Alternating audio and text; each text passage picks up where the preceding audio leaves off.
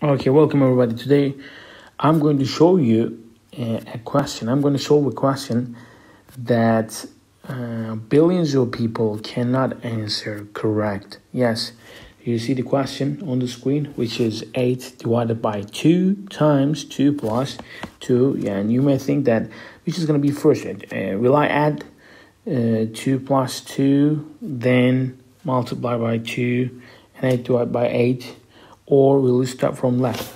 So you may give different answers, but let's see the correct answer at the end. So right now I'm going to show you that 8 divided by 2 and 2 plus times 2 plus 2.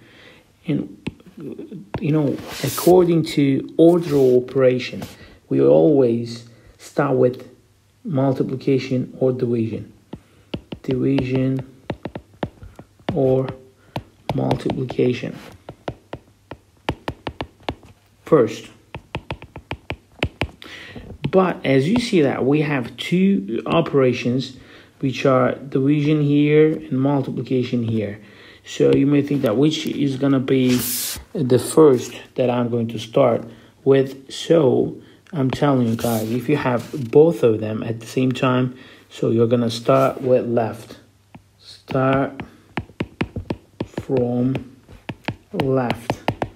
So I'm going to start from left. 8 divided by 2. Let me write down again. Times 2 plus 2.